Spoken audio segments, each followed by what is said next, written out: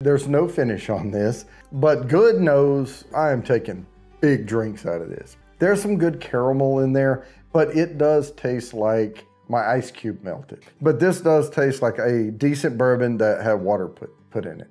It's mostly just caramel. I mean, this is like a super easy sipper.